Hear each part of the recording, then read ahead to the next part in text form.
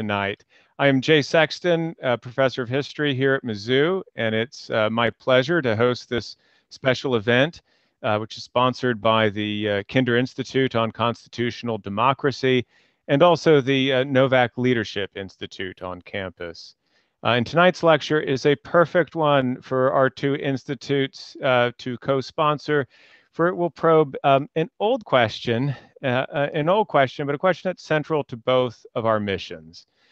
Do leaders make history? Now, I say this is an old question because it was one that was hotly debated in the period we study at the Kinder Institute, the late 18th and 19th centuries. This was the time, of course, in which the notion of great man history witnessed its modern birth. The moment in which commentators began to attribute almost limitless power to what were the world's first global celebrities, powerful leaders like Napoleon, Toussaint Louverture, Bolivar, Gladstone, and here in the United States, of course, Washington and Lincoln. Yet the 19th century was also the era which generated alternative interpretations that held that historical change came not from political leaders, but rather from structural forces like religious belief, political ideology, social movements from the bottom up, and perhaps most of all, that new form of political organization that swept across the 19th century world, the nation state. Now, neither side won this debate in the 19th century. Indeed, the question about the agency of leaders remains a live one today. And this is all by way of saying that the time is right for reconsideration of this old question, and also that there is no one, and I do mean no one, better to make sense of it all than tonight's speaker, Professor Fredrik Logevall, the Laurence D. Belfer Professor of International Affairs at Harvard's John F. Kennedy School of Government. Fred is an authority on U.S. foreign relations in the 20th century, especially the Cold War era and the Vietnam War. He's authored 10 books, including most recently a wonderfully insightful and readable biography of the early life of John F. Kennedy.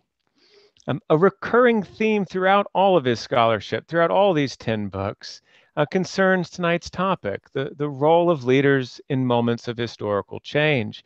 Indeed, his very first book, one that I still assign to the students today, entitled Choosing War, The Lost Chance for Peace and the Escalation of War in Vietnam, argued that the U.S. escalation early in the Johnson administration was a choice, not a predetermined outcome. This idea, this contingent origins of the Vietnam War, was also explored in his Pulitzer Prize-winning book of 2013, Embers of War, The Fall of an Empire and the Making of America's Vietnam. Now, I could talk about Fred's books all day, and you don't want to hear from me, you want to hear from him. But let me give one more shout out to what is my favorite Logevall book. I'm going to look at him on the Zoom here to see what he thinks of this. My favorite Logevall book, 2009, America's Cold War, The Politics of Insecurity, co-authored with the British scholar Campbell Craig, a wonderful book that showed how the political dynamics of the U.S. Cold War state determined the acceptable policy options on the table for U.S. statesmen as they grappled with how to counter Soviet power. So it is an absolute privilege to hand it over to Fred. Before I do, one more quick point, and that's about the format tonight. This is the Zoom seminar. You can see us. We cannot see you, but we want this to be interactive, absolutely. So use the chat function on the Zoom to type in your questions. I'll monitor it. Also, my colleague, Connor Ewing, a political scientist here who was instrumental in getting Fred to come here. Connor will also be monitoring it. And then when we get to the Q&A session, we'll ask your questions on your behalf. So thank you very much, Fred, for joining us this evening. The floor is yours. Well, huge thanks, Jay. I'm just so grateful to be with you this evening. You and I both had some technical challenges. We were right down to the wire there, but we're both here and delighted to see you.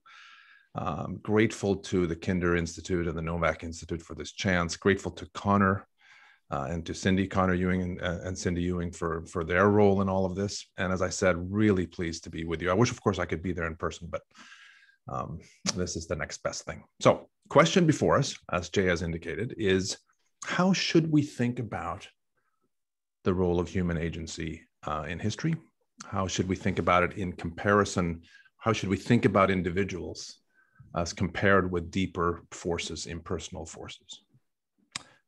And Jay mentioned the book project that I'm currently engaged in, which is a 2-volume biography of John F. Kennedy. It was going to be a 1-volume work. I think one of the reasons actually why it is going to be 2 volumes, and I pledge to you only 2 volumes, is precisely because I'm grappling with this question. I'm trying very hard to contextualize Kennedy's life. I think that's incumbent on any biographer to do.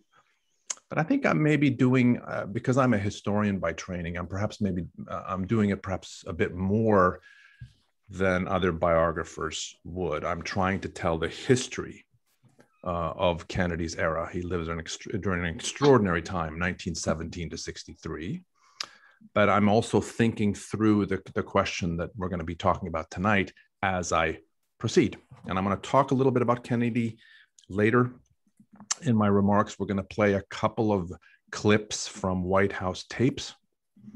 So I look forward to that. With Allison's help, we're going to play those a little bit towards the end.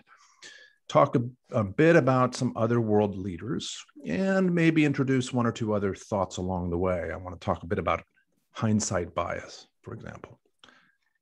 Talk a little bit about counterfactuals, so-called what-if history. So we have some things to do, and I want to get started. I want to leave ample time for discussion. Look forward to that part of the evening. I suppose, given my current book project, you know my answer to the question before us, but I'm going to keep you in suspense. At least pretend for a few minutes to hold you in suspense in terms of how I would respond to this. But I will say, by way of introduction, and Jay alluded to this, this is a debate that really has gone on for as long as we've had historians. In fact, if you go back to Thucydides, the history of the Peloponnesian War, written some 2,500 years ago, I think you see in Thucydides an early example of what we might call structural history. And about the same time, Herodotus gave us an example of several works that emphasized human agency. So this goes right back to the beginning. We could take a more recent example, a mere 240 years ago, namely Edward Gibbon, Decline and Fall of the Roman Empire. And here with Gibbon, we see both within one work. It's admittedly, 6 volumes, I think, but nevertheless, Gibbon, I think is extraordinary in his ability to build narrative out of human initiative, the contingent, the unexpected, while also showing us the empire's systemic problems, which became steadily more desperate until a kind of inexorable decline sets in. And it spells the end of the empire ultimately. So Gibbon is interesting. And if finally we look at our own period, let's say the last 20 years, 25 years. In other words, the scholarship that we've come into the profession with, if I can put it that way, say Jay and myself, I think I've been thinking about this. I would make the following generalization about the scholarship of our own era. And here, by the way, I mean scholarship by academic historians. We can make there's an interesting distinction. We may want to discuss this if anybody's interested, between academic historians on the one hand and say people like Robert Caro, Doris Kearns Goodwin, Ron Chernow, Stacy Schiff, folks like that, who do marvelous work, by the way. But what I'm talking here really is about academic history. And the following generalization is the one I would make. For much of this period, again, say the last 20, 25 years, structural impersonal determinants have been, I think, on the rise, have been supreme even, to the comparative neglect of human agency. It's pretty interesting. What accounts for this? I think one, here again, I would love to know what others think about this, but I think that one of the reasons for the primacy of, let's call it deep explanation, is that it offers, those kinds of explanations offer historians broad scope for the exercise of knowledge, advanced learning, interdisciplinarity. It allows historians to bring to the fore those elements that I think appear larger and stronger than the mere actions of individuals, which can, by comparison, seem, how should we put it, can seem weak or inadequate, ephemeral, maybe. And by the way, parenthetically, I would say this is one reason why, for as long as I can remember, PhD students in history have been dissuaded from pursuing biography for their dissertation. Certainly when I was in graduate school, we were told in no uncertain terms, steer clear of biography. Even if you do it in a kind of life and times way that I'm trying to do with JFK, this is not something you want to do with your dissertation. And I think I still certainly have, by and large, told my own advisees, this is not the time to pursue a biography. You can do that later when you have tenure. That's an interesting phenomenon in our discipline. It can be more intellectually gratifying, in other words, more intellectually rich to pursue these subterranean, these deeper structural causes whose antecedents can be extensively explored and examined. I also wonder if there's something else going on. It may be, I wonder what you think about this, that this scholarly focus, again, I would emphasize here academic historians, this emphasis on the part of scholars, again, on impersonal forces, responds to the understandable, though I would say understandable but unfounded expectation that profound developments must always be the result of profound causes. So World War I, for example, that colossal catastrophe of the last century, must have had, according to this view, must have had grander causes than the inadequacy of individual leaders sleepwalking into the abyss, to use the title of Christopher Clark's marvelous book, Sleepwalkers. Historians feel the need, in other words, to look for the explanation in deeper forces, in the working out of some complex historical dialectic, rather than in the myopia and the lack of imagination on the part of European sovereigns and their lieutenants, their subordinates. Maybe they're right about this. It would be an interesting thing to grapple with over beers. If I could be with you tonight in Colombia, this would be an interesting thing to discuss after the event. But let's not forget, I guess is what I would say over those beers. Let's not forget Occam's razor, the line of reasoning which says that the simplest, most straightforward explanation is sometimes the best. Now, do not misunderstand me this evening. Structural analysis, I believe, is imperative to an understanding of the human past. It's an approach that helps us to comprehend the limitations imposed on individual agency by institutions. I think Jay referred to some of this in his introduction. Social and economic conditions, public opinion, demographic patterns, and other circumstantial factors that lie beyond personality. In other words, human agency is qualified by the conditions in which individuals find themselves, the situations that individuals find themselves, the conditions they find themselves in when making decisions.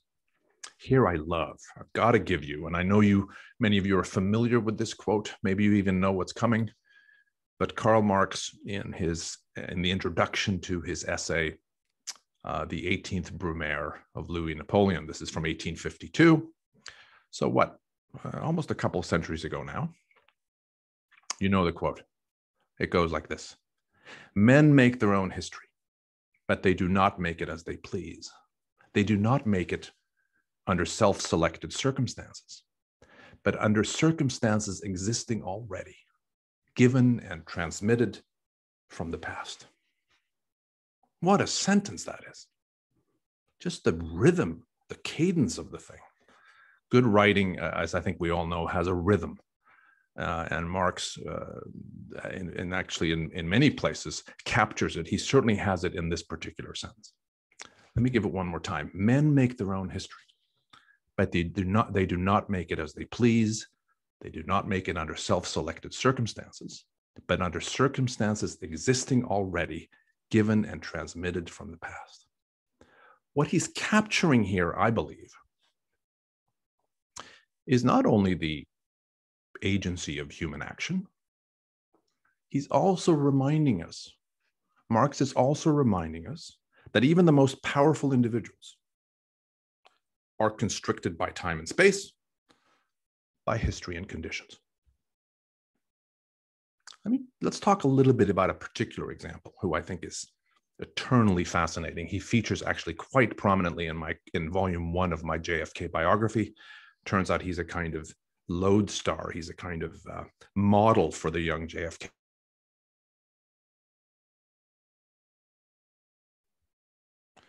Churchill's leadership looks like I have some instability here. I hope you're hearing me. Churchill's leadership in World War II is profoundly important. He united and galvanized the British nation, brought politicians from rival parties into his war cabinet. He made his deputy prime minister, Clement Attlee, he made Clement Attlee his deputy prime minister. He was the Labour Party head. Churchill also claimed broad executive powers, forged an effective working relationship with Franklin Roosevelt and with Joseph Stalin, his two Grand Alliance partners. And of course, he used Churchill to great effect, his extraordinary talents as a wordsmith and as an orator. As more than one commentator has noted, Churchill mobilized the English language and took it into battle.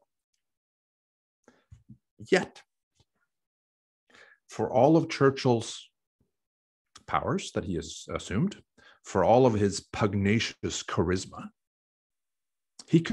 Churchill could not prevent the Nazi juggernaut from rolling across the continent, or later, keep the Red Army from conquering Eastern Europe. He couldn't stop Japan from seizing much of the British Empire in the Far East. In fact, he needed the Americans to take charge of the struggle there. And as much as Churchill tried, he could not forestall the end of the empire as a whole, or halt the relative decline of his nation's global political power, geopolitical power. In other words, Churchill could not change the flow of history, and he had to fashion his policies within the constraints he inherited as Marx understood. That's Churchill. Consider the Cold War. I could spend, of course, far too much time on the superpower confrontation after 1945. As I think Jay mentioned, it has been the focus of much of my own work. But just a few observations about the Cold War. It's clear to me, perhaps to all of you, that struggle resulted in part, in substantial part, from the deeply unsettling effects of the Second World War on the international system. The great powers were left in ruins. Only the United States was accepted, I think, from this. Collapse of Germany and Japan created a post-war vacuum into which the two main remaining major powers, were drawn: Soviet Union and the United States. Also, the gradual disintegration of empires mattered, as did the different economic and strategic needs and different ideologies of the two giants, the Soviet Union and the US. They had a history of hostility and tension. Both were militarily powerful. In other words, there were systemic reasons to expect that the Grand Alliance of World War II would wither, would disappear, and that discord would follow. The question, though, is whether it had to be a Cold War. I'm not so sure. I've written about this in various contexts. We could pursue that further if somebody wants to. We certainly can't look at that. We can't answer that question only by looking at impersonal forces. Individual leaders mattered, especially Stalin and the Soviet Union. Your fellow Missourian Harry Truman is important. Other Western leaders matter as well. And in terms of the perpetuation of the Cold War, decade after decade, here again, I think individuals matter. And if we turn finally to the end of the Cold War, then one person in particular matters. And I'll talk about him in a second. You know who it is. Though here again, of course, we should acknowledge, people, that there are structural forces that are important. In particular, I would say over time, the Soviet economy socialist economy proved less and less able to compete with the American free market economy, less and less able to cope with the demands of the Soviet and the Eastern European people. And the Soviet Union, you could argue, by the mid-1970s, if not before, was a kind of giant Potemkin village. I don't think that's putting it too strongly.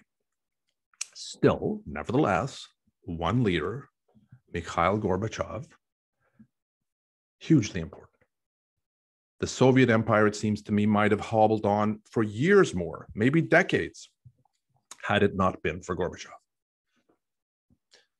So he's surely one of the most influential figures of the 20th century, in my view, certainly the second half of the 20th century.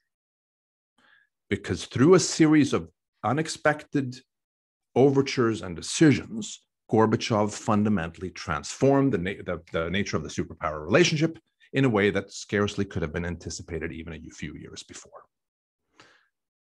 Had any other Politburo member, I think there were 9 others, had any one of the other 9 taken power when Chernenko died in March, I believe it's March 1985,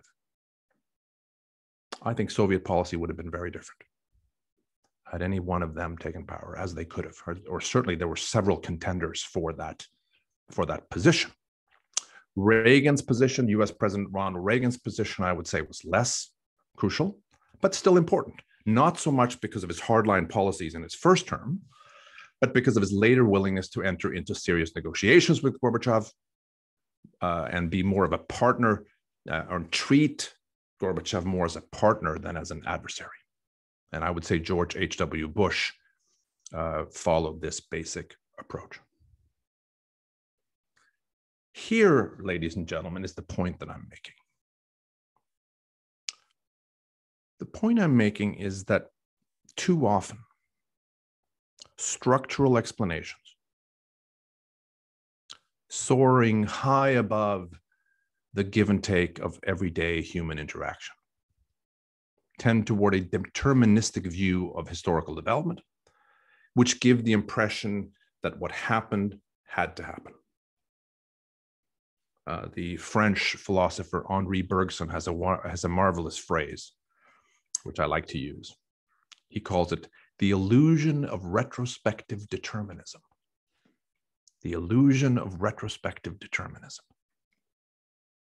The result, I think, is to conceal the fluidity of past situations, to blot out the effects of contingencies, and to absolve individual human beings of personal responsibility. After all, they're mere captives of forces beyond their control. And by the way, parenthetically, I'll say that in the present day, this can foster a disinclination to challenge the status quo. What's the point of working to bring about change in society if everything significant that occurs is bound to happen anyway? What I'm talking here about is hindsight bias. Something that we see in all areas of human existence. Psychologists have long since understood, long since determined, that people have an amply documented tendency to exaggerate in retrospect the likelihood of an observed outcome. They see the future as more contingent than the past. The refrain becomes, "Oh, I knew it all along," even when the outcome looked doubtful or was wholly unanticipated beforehand. I knew the Soviet Union would collapse. I knew Hillary Clinton would lose. I knew that Brady would beat the Chiefs, or some such assertion. What then is the answer to these kinds of deterministic propensities, if you're with me to this point? What's the answer? Well, one antidote is counterfactual analysis, also known as what-if analysis, which can bring to the fore plausible but unrealized alternatives to what actually occurred, can convey the differing dimensions of past situations and the presence of contingency. That's my belief. I've talked elsewhere about this mode of analysis. I've even laid down some ground rules. We could talk about those ground rules for conducting such counterfactual analysis. I'll say only here that those in our profession, including my own colleagues in my history department here, wonderful scholars, all of them, some of them I think are, shall we say, not persuaded by this. They frown on counterfactual analysis. They basically say, Fred, we have enough difficulty understanding what did happen in history. Let's not waste time on speculating about what might have happened. I think they're wholly unpersuasive. On the contrary, thinking about alternatives is an indispensable part of the historian's craft. We can judge the forces that won out, that prevailed, only by comparing them with those that were defeated. The investigation of unrealized alternatives, in other words, provides crucial insight into why things turned out as they did. That's my argument. Moreover, here's what I like to point out to my skeptics. All historians, whenever they make causal judgments, and by the way, I recognize that history is not just about causality, and I have colleagues who are not so much focused on us as maybe I am. But whenever historians make causal judgments, they're engaging in speculation, are contemplating alternative developments, even when those alternatives are not stated explicitly, which means that to vow to say nothing counterfactual can therefore mean vowing to say nothing at all. And if you look, for example, I won't go into detail here, go into detail here on the Vietnam War. But if you look at that long and bloody struggle for Vietnam, lasted more than 3 decades, caused somewhere on the order of 2 to 3 million deaths, especially in Vietnam and Cambodia and Laos in Southeast Asia itself. It's a struggle that lasted about 3 decades, and I've studied now for almost that length of time. I think that careful counterfactual thought experiments can help us better understand just how vital was the contribution of certain individuals. We could look, for example, at Ho Chi Minh, obviously of great importance. On the French side, we could look at Georges Bidault, who's really there from the beginning of the French War right to the end. Fascinating figure. On the American side, there's a reason why we often refer to it as Johnson's War.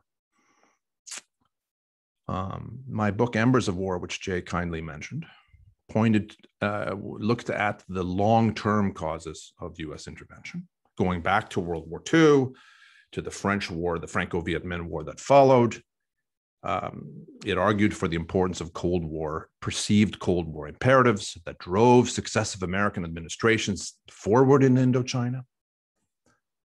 It looked at how the end of European empires contributed to the struggle.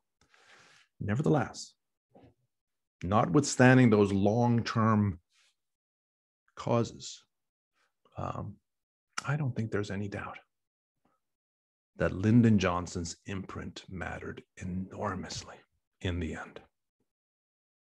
And what's remarkable about Johnson, happy to talk about this further if you wish. What's remarkable about Johnson is that he escalated and perpetuated a war that he privately doubted from the start, from before the start, was either necessary or winnable. It's a key finding of my research over the last 2 decades, 25 years. He took the war, took the United States into a war that he privately doubted, took the plunge anyway. He always saw, Johnson did, attacks on the policy as attacks on himself. Saw American credibility and his own personal credibility as essentially synonymous. So we can't just think about American credibility with respect to Johnson or probably any other president.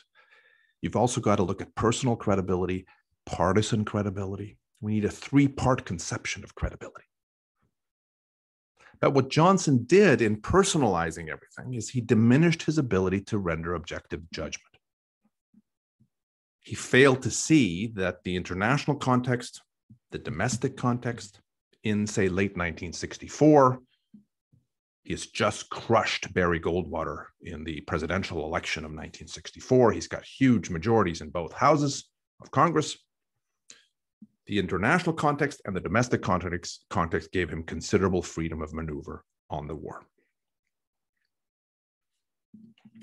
Johnson, this is my transition to JFK, and then I'm going to wrap up, and we can get to some discussion. Johnson differed from Kennedy in important ways.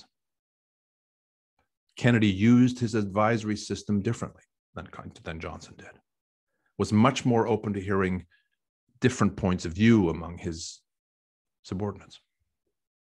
And we can talk, if you're interested, as we get into discussion, we can talk about what this meant for Vietnam policy under Kennedy. Obviously something I'm going to be dealing with at length in volume 2 of my biography. It actually, Indochina figures in important ways even in volume 1, because Kennedy has a long-standing interest in this part of the world. But it's going to be important in volume 2, and we can talk further about this if anybody wishes. But let me instead spend my few remaining moments on a different topic. One that's been a principal research focus of mine actually in just the last few weeks, last few months, namely the Cuban Missile Crisis. As close as we ever got, ladies and gentlemen, to nuclear annihilation. Very important moment in 20th century international history, needless to say. Brought us as close as we've ever come to the catastrophe of nuclear war. What I've been doing, totally fascinating work, is, even if you're not writing a biography of the man, is going through the tapes and the transcripts from the deliberations of the so-called ExComm, which is the Executive Committee of the National Security Council. And doing that has revised my thinking in certain ways that I think bear on the topic at hand. So some of this is quite new in terms of my own thinking, and I'm trying it out on you this evening. And by the way, I think you know this, but Kennedy began, I think I should mention this for anybody who doesn't, he had a taping system installed in the White House in early 1962. Probably because he wanted this to be what should I say, the source of material for his memoirs that he was going to write after he left office.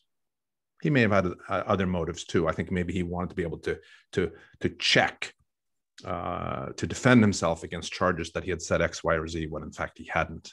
that might have been a motive as well. But there's a taping system, absolute goldmine for historians. And of course, we also have tapes under Johnson. We have tapes under Nixon. Strangely enough, they stop at that point. We may have to figure out why that is. But in the missile crisis, let me just spend a few minutes on this. There's a paradox maybe we should note at the outset, in the sense that there's no doubt in my mind that the United States, under Eisenhower and Kennedy, must claim some significant responsibility for the crisis erupting in the first place, for the onset of the crisis, through their anti-Castro actions. And ironically, those anti-Castro actions, maybe especially the so-called Operation Mongoose, which was a covert action program under Kennedy to destabilize the Castro government, perhaps assassinate Castro, certainly get him removed from power. Those actions by the United States contributed to Soviet leader Nikita Khrushchev's decision to deploy missiles on the island in the first place, because he wanted to discourage further US or US-backed military action against Castro. But here's the paradox. Listening closely to the XCOM tapes, and we're going to hear from a couple of them in just a second, rereading the transcripts and other materials has convinced me of Kennedy's crucial role in guiding his advisors and the world away from a cataclysmic nuclear conflict. What comes through, it seems to me, is his understated but consistent management of the internal deliberations, his calm and self-possessed demeanor, even in the face of severe questioning from his most senior military and civilian aides. From day one to the end, people, 13 days total, Kennedy allows people to have their say. That's a pretty interesting part of these conversations, whether or not he agrees with them, never resorts to the harsh put down. Rarely in these meetings does he even raise his voice. Even when he's obviously perturbed or irritated, he nudges the discussion forward when it threatens to bog down. And by the way, I would say that the paper records are not sufficient here, that you actually need to listen to tapes to get a full sense of what's going on. And he moved steadily away from what his advisors wanted. We hear him on the tapes consistently disavowing doctrinaire judgments, confrontational recommendations, especially after the first 3 or 4 days of the crisis. He wanted to find an answer short of nuclear confrontation. One of the themes that I develop already in volume 1 of my biography is that he's skeptical about the utility of military force to solve political conflicts. And I think he believes, long before October 62, that superpower military conflict is impossible, must be impossible in the nuclear age. And so sometimes he's a minority of one in these XCOM deliberations in wanting to pursue a political solution. What happens, and I'll just mention here that to set the context for the tape that we're about to play, is that already on the 18th of October, which is the 3rd day of the crisis, he wonders, Kennedy does, if he doesn't need to give Khrushchev a way out, to find some way of saving face.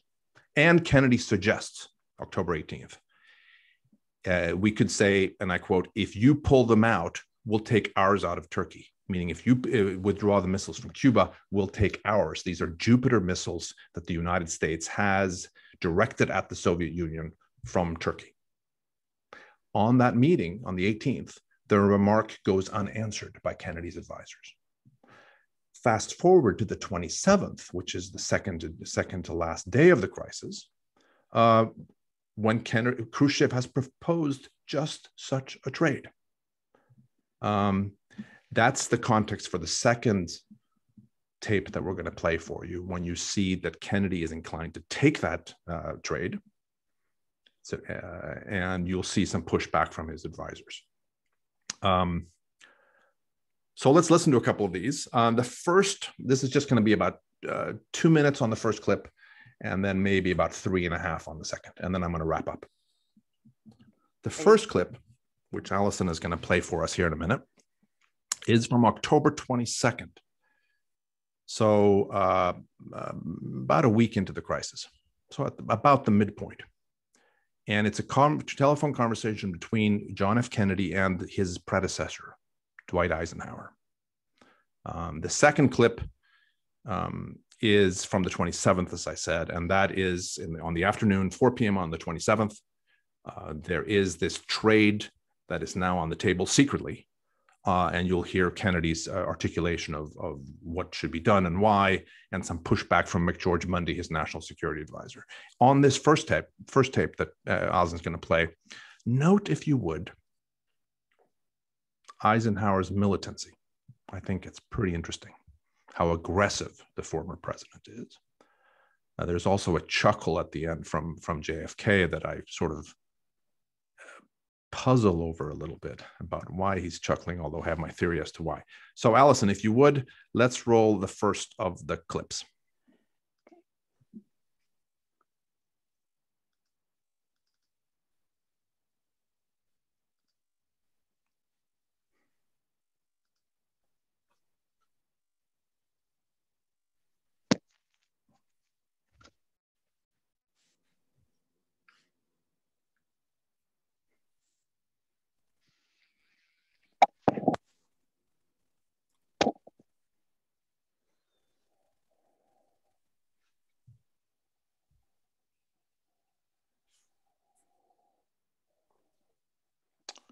We're not getting sound yet.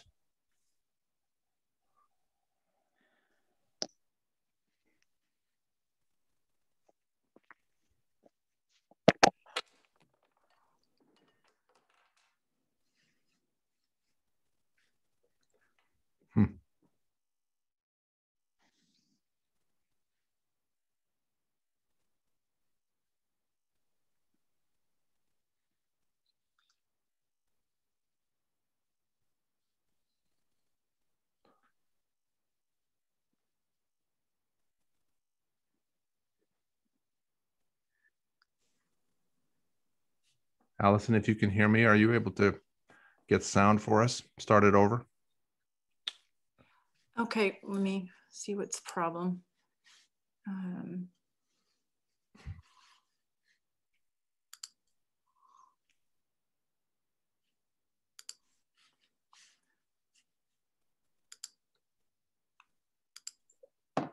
Can you hear this? No, we're not hearing any sound. We're seeing the transcript move, but we're not getting sound. Huh, I wonder what's... See.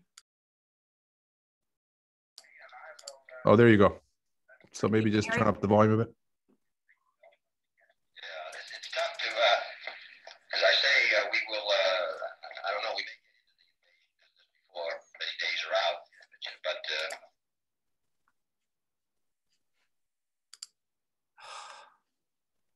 yeah, it's unstable. Oh, are you not hearing anything? We had it for just we had a little bit of Kennedy, and then we lost it again. Okay. What we could do, Allison, is maybe come back to these two in the Q&A. I could proceed. Okay. Or I don't know how you want to, or forget it altogether, but it would be fun to hear them. Yeah, let's try it one more. Nothing? You hearing anything? Yeah, we're hearing something now. Okay, let me start this one more time. Well, I thank you for telling me, and I will, personally, I think okay. Yeah, it's tough to, as I say, we will, I don't know, we may get into the invasion business before many days are out, but, that's a clean cut thing to do now. That's right. That's right. You made up your mind, you've got to get rid of it. Right. The only real way to get rid of it, of course, is you have to take it back. It's having to be concerned with world opinion and Berlin. Well, Berlin is the, I suppose that may be what they're going to try to trade off. Right, but I personally, I just don't quite go along, with that Soviets will do whatever they want, what they figure is good for them. Yeah. And I don't believe they relate one situation with another. That's what they find out they can do here and there and the other. Yeah. Yeah. And we're already standing at the unit with NATO that if they go into Berlin, they're gone. Right. That means they've got to look out that they don't get a terrific blow themselves. Right. And I don't, it might be, I could be all wrong, but my own conviction is we're not find a great deal of relation.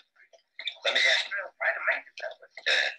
General, what about if the Soviet Union, Khrushchev announces tomorrow, which I think he will, that if we attack Cuba, that it's going to be nuclear war? And what's your judgment as to the chances they'll fire these things off if we invade Cuba? Oh, I don't think they will. Yeah, they will.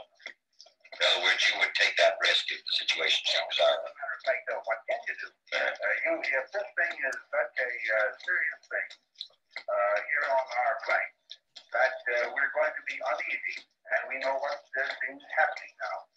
All right. We got to use something. Something may make these people shoot them off. I just don't believe this, though. Yeah, right.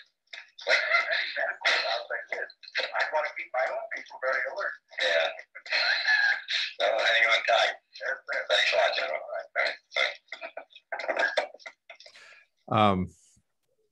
Well, it was still, Eisenhower for some reason wasn't coming in as clearly as he might, but you get some sense, people, on that tape of obviously the tension. I suspect one of the reasons why Kennedy chuckles there toward the end is that, he understands the absurdity of this whole thing, that the future of the human race might here hang in the balance. And it became really close. I'm thinking, Allison, given also I have one eye on the clock and we want to get to some discussion, maybe we won't play the second of our tapes. If we decide we want to do that, if there's an opportunity during the Q&A, we can come back to it. I'll simply say here that what it is, and you can find this on the Miller Center at the University of Virginia, on the Miller Center website, you can find these and other tapes. And I love that the Miller Center has made it possible for us to hear these tapes and follow along the transcript. But the one on the 27th is, again, Kennedy arguing for basically accepting the trade. And he basically says at one point, the rest of the world is going to say that Khrushchev's offer is a pretty reasonable offer. And ultimately, of course, his view, Kennedy's view, prevails. And it's, the crisis ends basically with that deal. Provided this is a stipulation from the Americans that this deal be kept secret. The Americans will remove their Jupiter missiles from Turkey in exchange for the Soviets removing theirs from Cuba. Again, and I'm going to wrap up here, people, so we can get to discussion. Again, we should note that this same Kennedy helped bring on the crisis to begin with. So I give him mixed marks, mixed grades overall here in terms of this crisis and Cuba policy in general. And it bears noting, I think, that even after the missile crisis, Kennedy continued to try to thwart the Cuban revolution. He tried to destabilize the Castro government. Policies that in hindsight, I would argue, look counterproductive and short-sighted, to say the least. Still, during those 13 days, folks, those fateful days, 13 days in October 1962, a year before his assassination, Kennedy was at his best, in my view. And for that, we can all be grateful.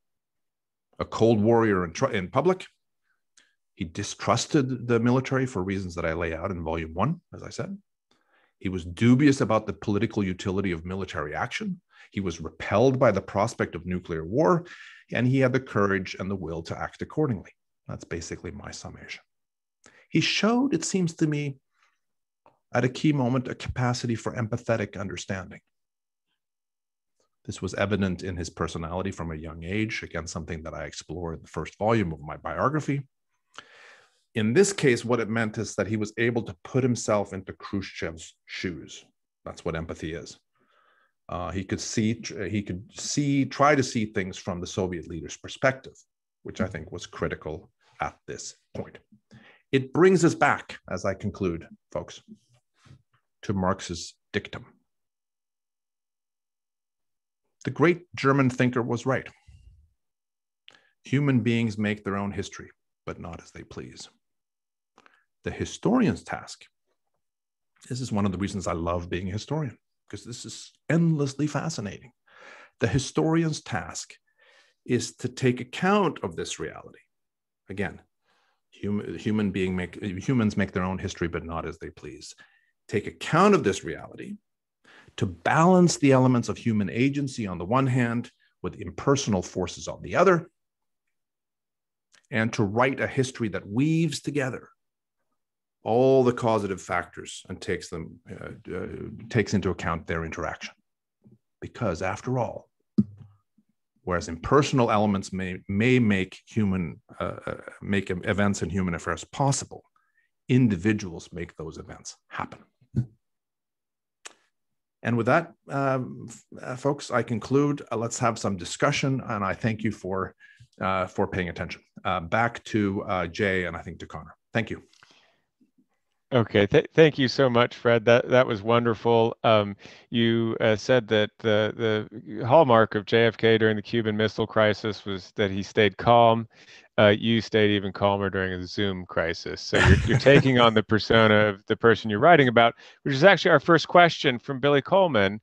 And Billy asks about, why you're saying why historians don't write about individuals or give individuals agency. And he suggests that maybe it's because, they get criticized as being identifying too much. They love the people they're writing about too much, or actually because they want to defrock the great men. They want to cut them down to size. So I wondered if you thought that was a part of the explanation here. And I wondered if you'd sort of struggled with this question, actually writing about JFK. Where do you stand on it? Do you like him more the more you write about him, or do you like him less? Well, I think Billy's question is a really good question. And I suspect there is something to this, that this is partly what maybe explains the disinclination of historians to take this kind of work seriously sometimes, and why, as I suggested, we advise our graduate students. I don't know, Jay, if you do the same, but certainly I have suggested to them gently, this is not something to pursue at this particular point. And I'll just mention one quick example here, which I kind of regret, which is probably why I remember it. I had a graduate student years ago. My first teaching position was at UC Santa Barbara. And I had a very bright student, and she came up to me and she said, I want to write a dissertation on Arthur Schlesinger Jr. And what did she say? The fall of American liberalism, or the crisis of American liberalism. She explained what she wanted to do, and I said, this is a great topic. Don't do it. Because I was worried, because she was going to have a heavily biographical dimension, and I worried how she would fare in the job market. It has a happy ending in that she chose a different topic that worked really well for her, and she's got a terrific job. But, in other words, I'm not sure, I'm taking the answer in a certain direction. I'm not sure that that it's in all instances the right thing for us to be advising our graduate students. But I do think there is something to this particular explanation for why biography is viewed, as you say, Billy, in the way it is. And I think, Jay, in terms of your question, I do think about this. I think I was sympathetic to Kennedy going into this project. I'd written about him in other books and articles. So I had a familiarity, especially with his foreign policy. And I sometimes wonder, my wife will ask, if I've become more sympathetic since I started. I'm not sure. I certainly see his flaws in a way that maybe I didn't when I didn't know as much about him. And I think I've learned a lot about how he treated Jackie, the tendency to sometimes, treat women as objects to be conquered, which is something his father certainly exhibited. I write about this at length. mistakes that he made in terms of his policy decisions as president. I'm conscious of those. Broadly speaking, though, I'm still sympathetic to the man. I think he had greatness within. I don't think myself we can put him in the pantheon of great presidents. He didn't live long enough. And probably the great presidents have to encounter crises, whether war, depression, that he didn't have and maybe would not have had even in a second term. But it's overall a sympathetic assessment. And I'm conscious of the fact that we do tend to get really close to our subjects, Jay. I think that's the thrust of your question. And so I try to guard against it. I'm jumping in here to keep going with the questions, and we certainly have no shortage of questions, so this is great. At Kinder, we like to have student questions when possible. Great. And I'm very happy to say that not only do we have one, it's one of my students from Lucy Cook, and it goes right to where you started your talk, and she asks, can you elaborate on your comment that for historians, saying nothing, academic historians, saying nothing counterfactual in some ways equates to saying nothing at all?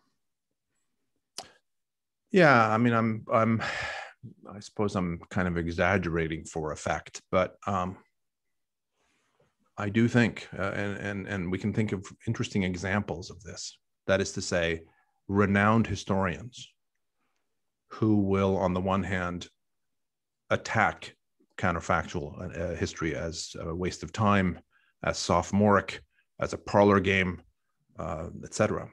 And then if you read their work, it's littered with counterfactual analysis. They just don't call it that. They are always, as I said, if they're interested in causality, it seems to me that they are always imagining alternative developments. Good example of this is E.H. Carr. Famously was really critical of this kind of work, of counterfactuals. And yet, if you look at his work on the early Soviet Union, for example, and the development of the Soviet Union, you see all kinds of instances in which he's thinking about, let's say, Bukharin prevails in the Soviet leadership struggle. What that would have meant and what would have happened if Lenin had lived longer, and so on and so forth. Richard Evans, great British historian at Cambridge, is famous for being highly negative, very dismissive of counterfactual analysis. All over Evans's work, you see this kind of thing. So I'm not sure if that's an answer, direct answer to your question, but I do think if you're actually going to live by that dictum, in other words, I will not do counterfactual work. I will not have those kinds of, I will not imagine unrealized alternatives in history. Then you certainly shouldn't be writing about the history of decision-making. You should not be writing about high politics or politics, period, because I don't think you're going to be able to avoid it. And then you would be saying nothing at all. Okay, we have a classic Cold War question here from Robert Collins. You mentioned the end of the Cold War. He wants to know what the basis for judging Gorbachev's role in the outcome as being more significant than Reagan's. Well, I mean, maybe this is a simplistic answer, Robert, in which case you can come back at me. But I think it's hard to imagine a different Soviet leader making the policy decisions that Gorbachev made, both domestically and abroad. And it's not hard to imagine a different American leader making the decisions that Reagan made in responding to Gorbachev's overtures. So I'm making 2 points there. One is that it seems to me that Gorbachev is the initiator.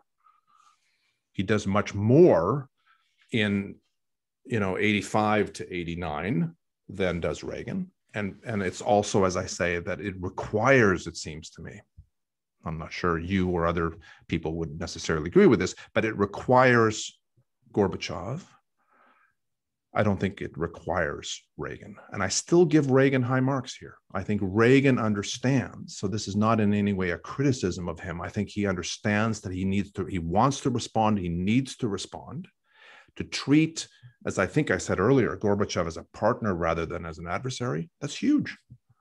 So I give Reagan credit. But I can imagine a Walter Mondale. Unlikely, of course, that he would have been president here, but let's say it's Mondale, or George H.W. Bush if he becomes president earlier than he did. Let's say Reagan dies early in his second term or something. That I can see the U.S. response being more or less what it is under Reagan. That's very hard to do with Gorbachev. Next question is from Bill Thompson, who asks, to what extent is the emphasis on structural analysis an attempt to rationalize essentially random events, and the de-emphasis on biography a recognition of the fragility of identifying the ever-changing traits that will matter in the future? I don't know. It's an interesting point. I suspect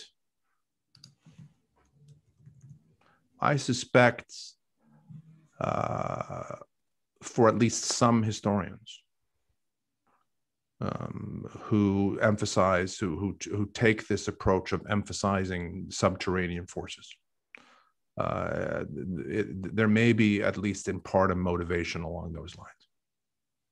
I think it's more important, perhaps, what I suggested earlier, that because this resonates with me, certainly from my graduate training. There is a sense that, in fact, it's richer, it's deeper, it's ultimately more satisfying. It's somehow more important to look at these deeper forces. You have more explanatory power, they will say. It surely, and then as I suggested also, if we're talking about monumental developments, such as the two world wars, surely it can't just hinge on the role of a handful of individuals. But let's talk about another example that I didn't mention here. And this may take us away, Bill, from your question, but we haven't talked about the origins of the Second World War. I reviewed a book a few months ago, Bill, a new book on the origins of the war. And I began the review by saying what a remarkable thing it is that this conflagration, which caused tens of millions of lives, unfathomable destruction, happened because of the will of one man. That's how I began the review.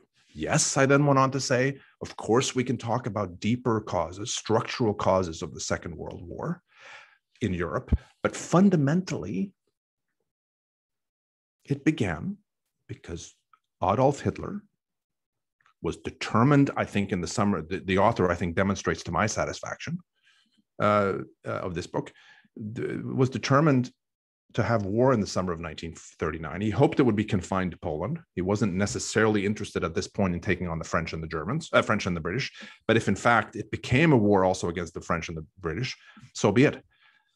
But he brooked no opposition to doing this, was determined to have it happen.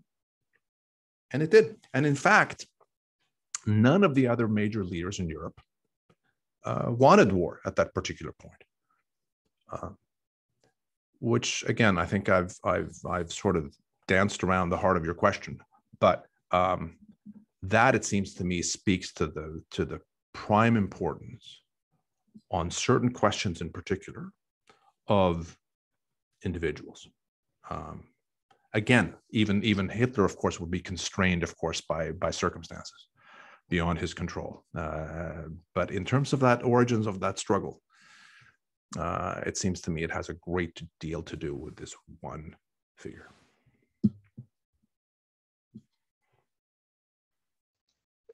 Okay, we've got a great question here. We got actually several great questions in the queue, but I want to jump to the one from Justin Dyer, a political scientist and the Kinder Institute director, and he asks about, impersonal forces, or what we're calling impersonal forces, that actually aren't people making those structures. Human decisions, he writes, on a mass scale shape our institutions, our environment, our religious practices, etc. So could you say a bit more about how you see the human element in the structural and social trends that shape historical eras that do admittedly seem to be beyond any one individual's control? It's a great point. It's a really great point, Justin. And in fact, as I think about this, I'm thinking about this as I formulate an answer. Most of them have human beings really at the core of them. If you think about, the role played by popular views, public opinion, which I think in my own work on U.S. foreign policy matters greatly, and which I would say on some level is a structural phenomenon. Maybe we could debate that one. That, of course, speaks precisely to the point that you're making. If you think about the role played by ideology, critical in the Cold War, though I think less important maybe than some historians have suggested. So maybe I qualify that as soon as I say it. But nevertheless, the deep ideological schism between East and West, between the Soviet Union and the United States, is profoundly important, and is, of course, fundamentally about ideas that intellectuals and others have put forth and have caused this schism. Even demographic patterns, which are so important or can be so important. So I guess I'm hard pressed. I don't know, Jay, if you want to jump in on this one, or if Justin can come in as well. But I'm trying to think of exceptions to this. But it's a really interesting point that you make. We can push ahead unless Justin wants to jump in. We have some good kind of bread and butter history questions. Okay. The first is from Christopher Deutsch, who's a postdoctoral fellow in the Department of History here, and it's about sources. He asks, the big question is, do sources matter when trying to capture the role of individuals? But he's concerned with kind of how exceptional some of the sources that you relied on are. He notes that the JFK, LBJ, and Nixon tapes are a rare source, and not all topics have good tapes, or at least not that good. And how that factors into your emphasis on modes of telling and researching history. Yeah, Christopher, it's a good question. And I think I am fortunate in the kinds of sources that I have available to me in this JFK project, but also more broadly in my career to this point. And I've thought about that. Sometimes I feel like we almost have too many sources. It can be absolutely overwhelming when, as a graduate student, I first visited the Johnson Library in Austin, marvelous facility. And I just begin to get a sense of how much material there is. So I suppose the best thing I can do, Christopher, is answer this from my own perspective, and maybe that of graduate students who have worked under me. Which is to say, of course, that the sources don't tell us everything. There are silences in even the best materials that we have. We have to act, it seems to me, as historians on inference. I tell my students that frequently. No, I have no problem with that, as long as it's from the basis of informed use of the best material that they can get their hands on.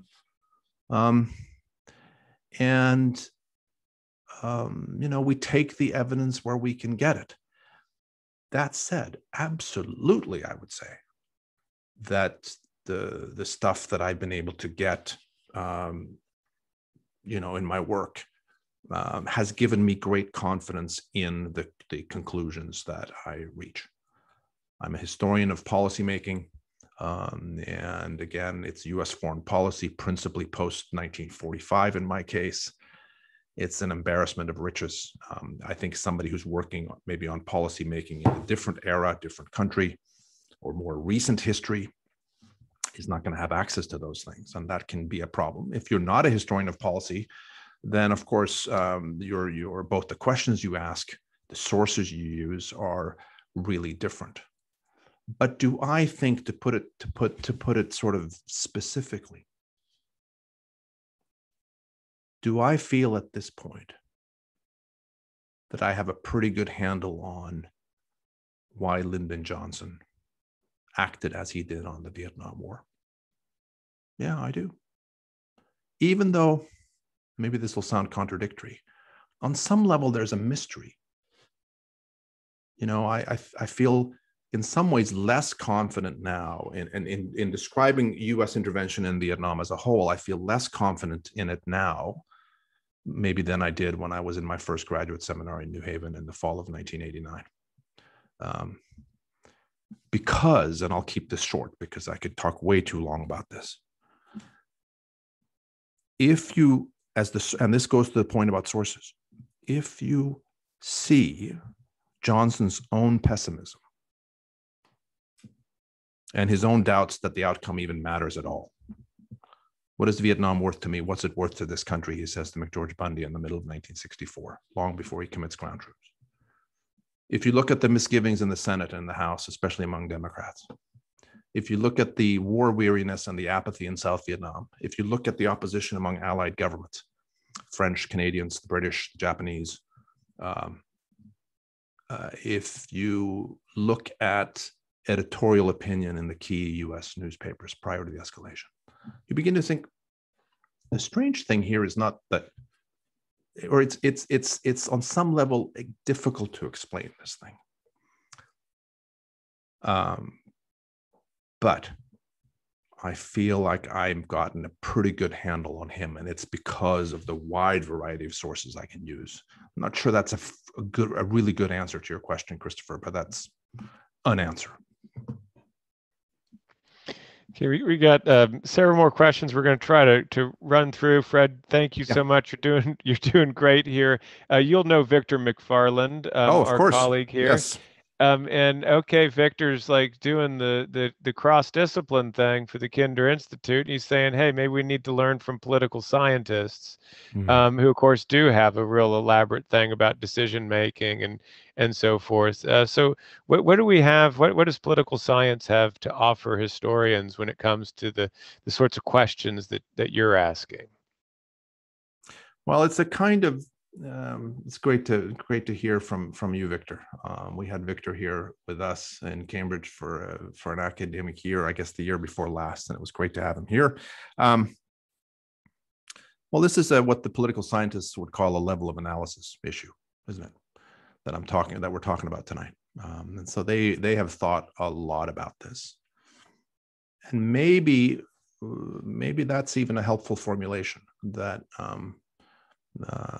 to think about it as different levels of analysis, and that what I'm arguing for tonight is the primacy, or at least the important role played by individual, in my case, decision makers, and they would also encourage them to look at different levels of analysis, and that's helpful.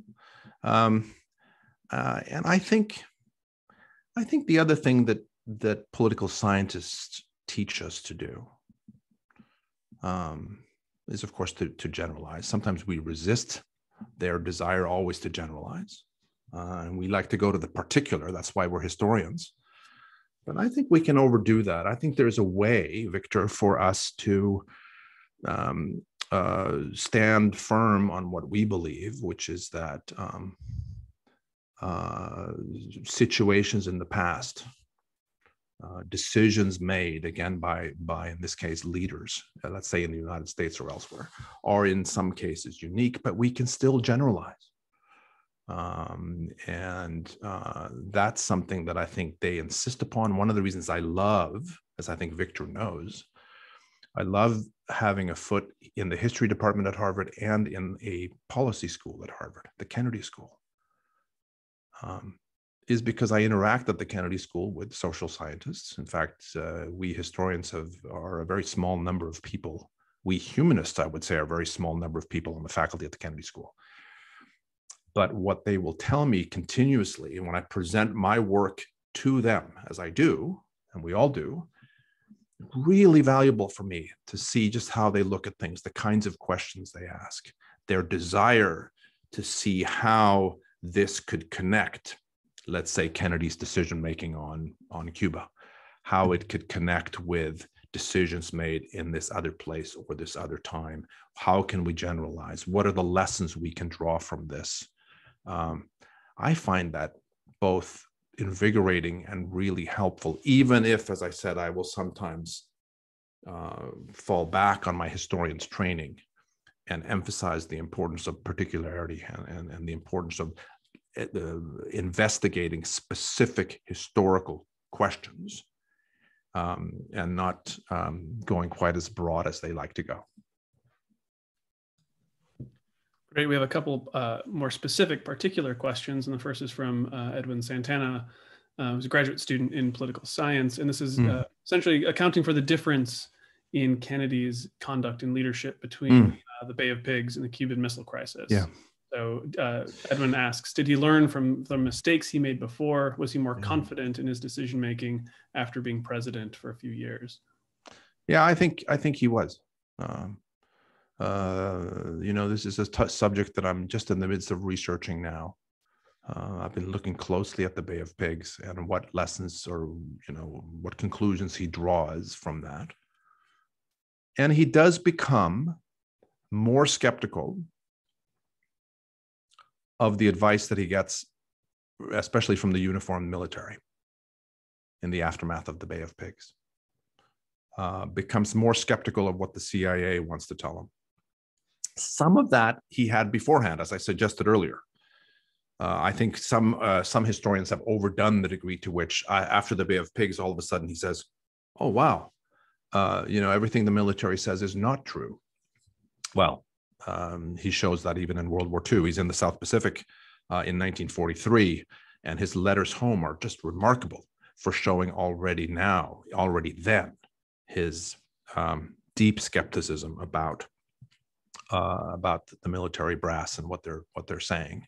I think he carries that with him, and has that long before the Bay of Pigs. But nevertheless, I think he comes out of that crisis in the spring of 1961 determined to resist the kinds of advice that he was getting before the Bay of Pigs. Let's remember, he was a skeptic on this thing before he approved it.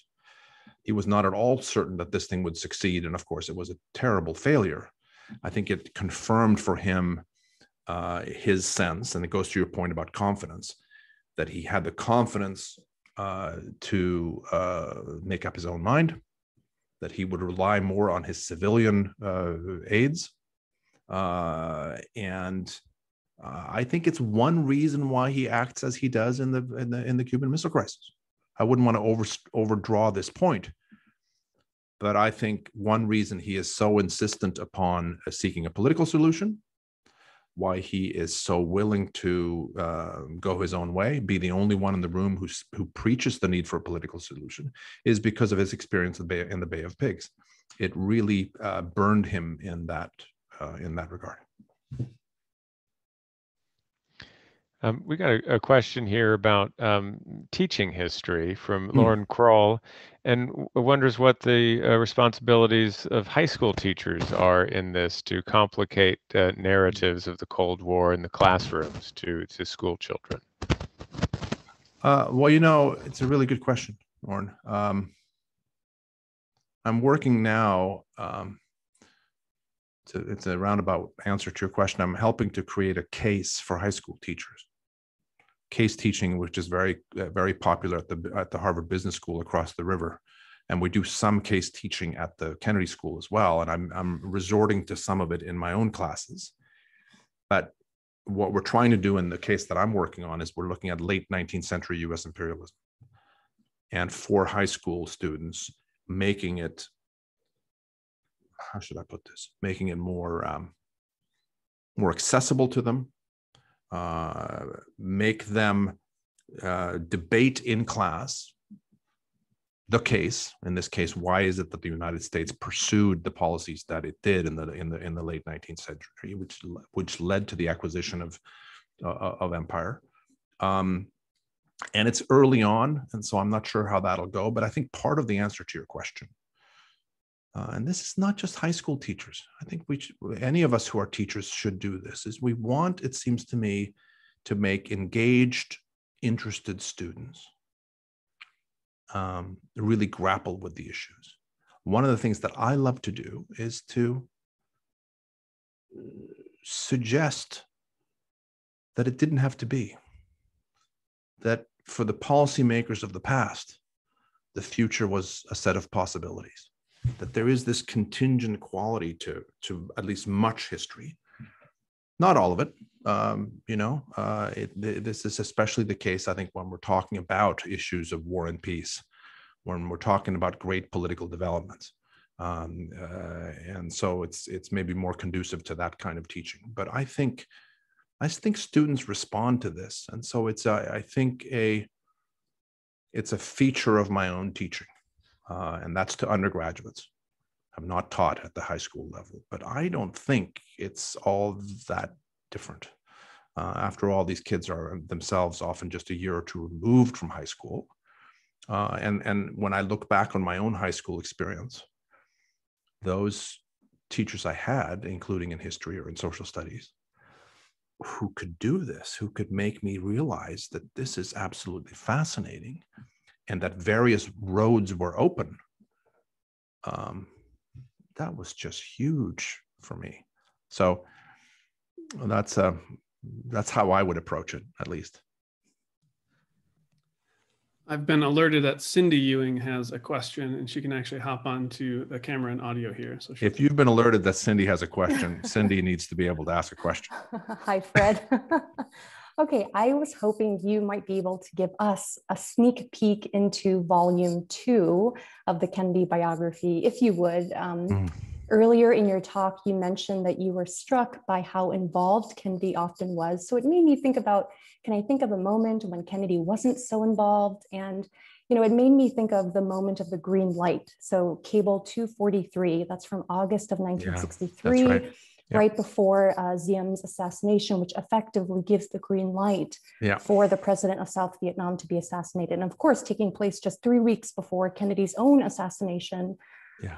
Kennedy doesn't rescind the cable. They have this disastrous conversation about what to do, whether to keep it. So could you tell us a little bit about how you're planning on narrating that and how it fits into the wider work? Yeah, so great question, of course. And I'll just say I'll give you a broad take and then we'll get to the specific of that case. But volume 2, one of the things that I'm doing in volume 1, and I'm certainly going to continue in volume 2, is to, in effect, tell 2 narratives. It's the story of Kennedy's life, which I think is one of the great American stories. Tragedy, triumph, health issues, all the rest of it, great wealth. So tell the story of JFK, and then of course to be cut down at age 46 in Dallas. But also the second narrative, Cindy, is to tell the story of the United States in this period, 1917 to 1963. It begins in 1917 as a kind of junior member of the Great Power Club. And by the end in 1963, it's the greatest military and economic power the world has ever seen. How does that happen? How do we get from that point? And he's born right after U.S. entry into World War I. How do we get from there to 63? And the conceit is, Cindy, that maybe we can understand both stories better by looking at the other. So obviously we need to contextualize Kennedy's life. That one is pretty easy.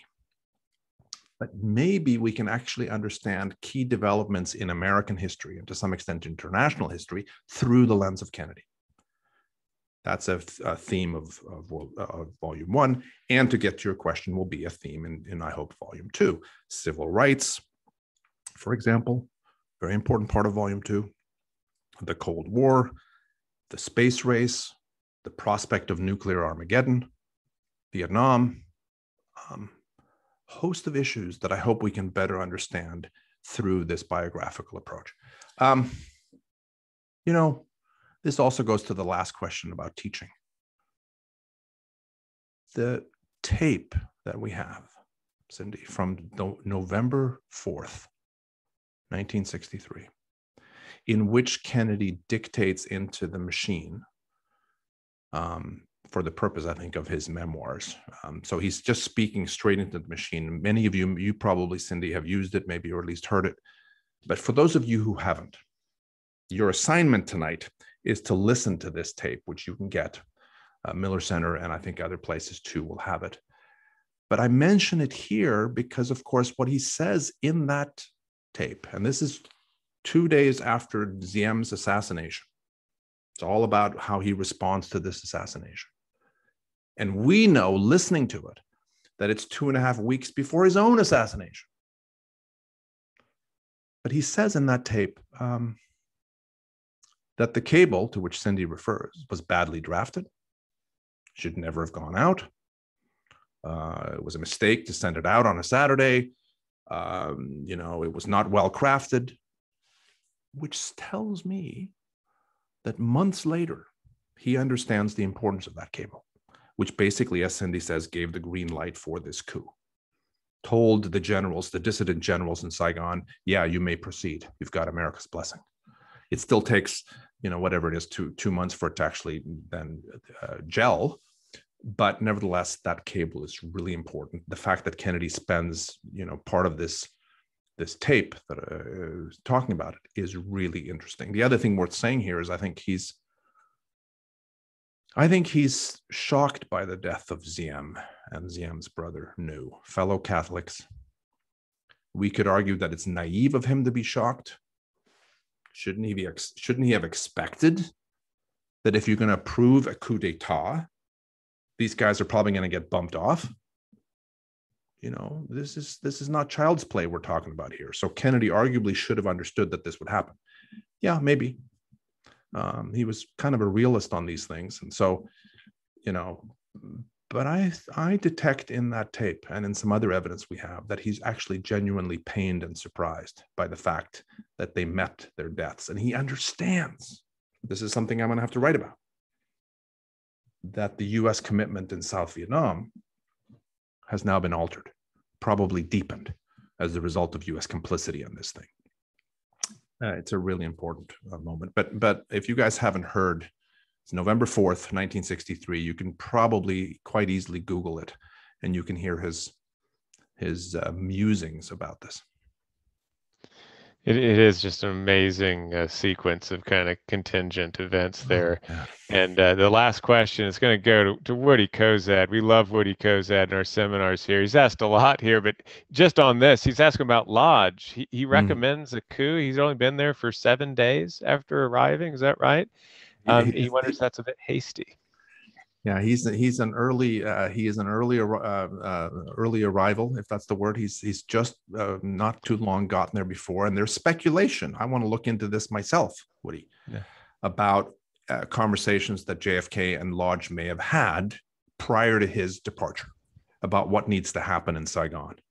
I think the U.S. government has come to the realization secretly through the spring and summer that Diem has to go, or if Diem doesn't have to go, his brother, the increasingly influential Anew, has to go, and his wife, Madame Anew, who is seen by the Americans as being trouble, has to go. So in the joke of the day, no news is good news, is what Americans basically have decided. And I think that what I still need to determine is what, if anything, Lodge, what kind of instructions he arrives with in Saigon. There's no question that he is an early advocate of this.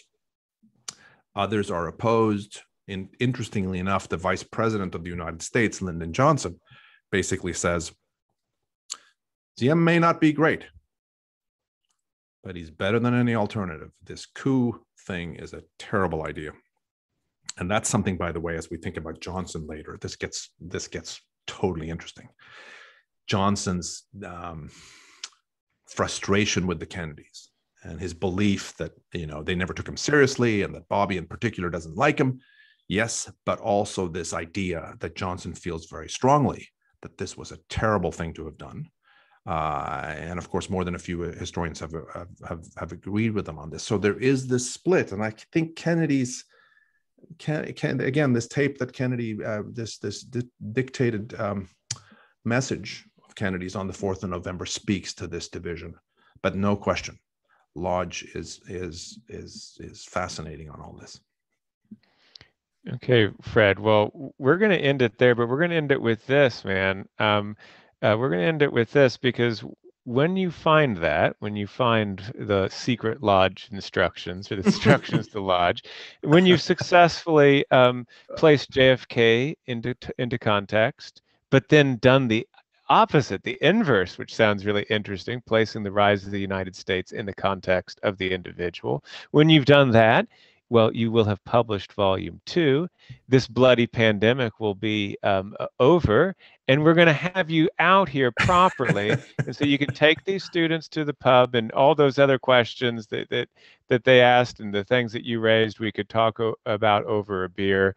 We got to do that in person. Thank you so much for coming here. Before everyone signs off, I don't know if we can do the virtual clap thing for Fred. I don't think we can, but so clap in your room. And please join us on Friday at 3:30. 3:30, we're going to have an international take on the 2020 U.S. election. So we will see everyone then. And thank you very much, Fred. Fantastic Thanks, guys. stuff. And Connor, Cindy, Allison, and you, Jay. Really delighted. Everybody take care. See ya.